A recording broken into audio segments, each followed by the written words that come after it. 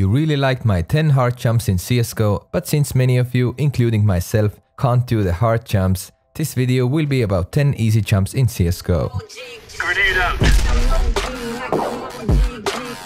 So when I showed you the hard jumps, the actual jumping part was done by my buddy Blastfab, because I just couldn't do those jumps myself. These jumps really needed some amazing strafing skills. But today I will be jumping myself, and it also means these jumps are easy enough for everyone to nail it. You don't need to worry about successfully landing them, because if I can do it, then most of you can do it. Let's begin with an uncommon idea on the cache next to connector. I will show you the jump right away. Boom. You could also bhop the gap, but I prefer to do a couple of steps and then casual long jump. You need to do some successful strafes, but it isn't that hard. As you can see, it's not the most useful position out here, but in the actionful moments, it may help you in certain situations to achieve a cool off angle. After making the first contact, you could always fall behind the box and play it from there. Try it out.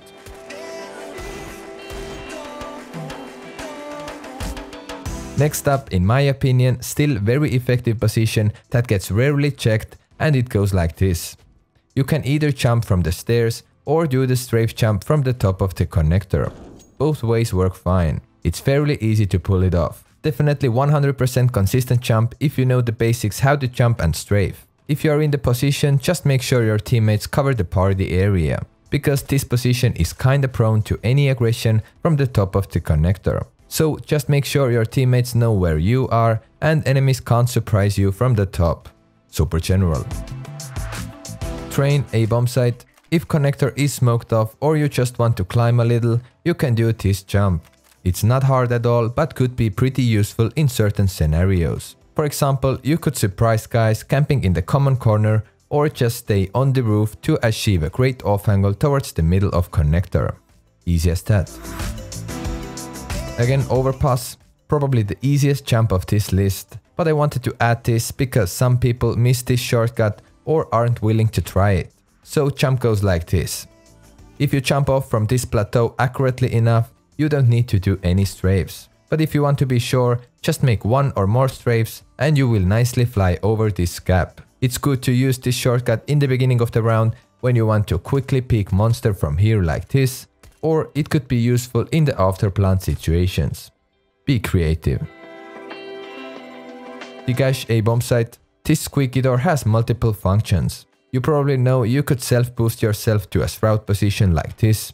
You could even close the door yourself.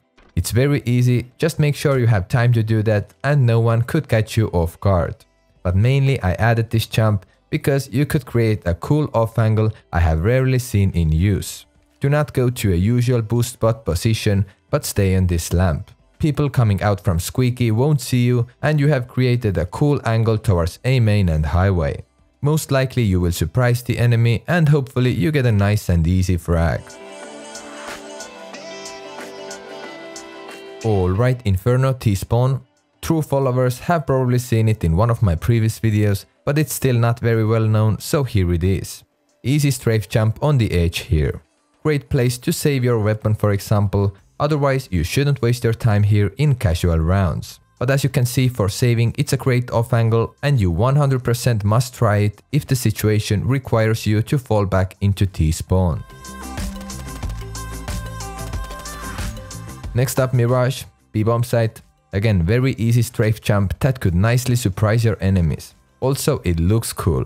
It isn't that practical, but if enemy is holding deep passive angle from B-abs, you could passively surprise him. He will think you jump down, but you're actually jumping to the window and popping up in the B-abs. Just try it. Cool, easy jump, but better don't use it in your most important matches. It just isn't the most useful one out here. Again, Mirage. I mostly try to show fresh ideas in my videos. This is far from fresh, but this is just a very useful jump and a real must learn for everyone who often wants to play Mirage. So from the window room you can make a jump shortcut and climb up to the ladder room. It's actually very easy, just make sure you run on the very edge here and then jump on the box like this. Just practice it a little and you get the right feeling to make it 100% of the times. Super general. So next time when you're retaking B and you want to go to the short, don't act like you are the new Mo Farah. Rather just shortcut it like this. You will profit time and stamina. Easy as that. Let us 2. Another very easy jump, #basics. You should know that when you're coming from mid doors, you can jump shortcut onto the Xbox from here. But if you're coming from the lower tunnels, you could win some extra time and jump right on the first edge here. Then do the next jump and you are on the Xbox, ready to go to the short, for example. Very easy jump, everyone can do it, and it actually saves you some time, so it definitely has some practical use for your games.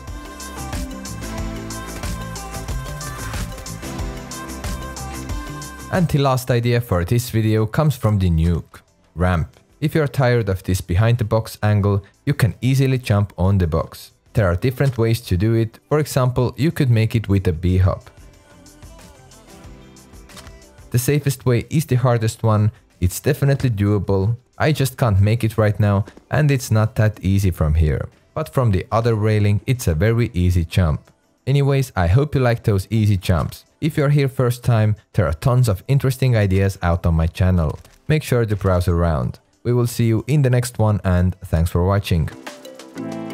Now it's the best time to click on the next video.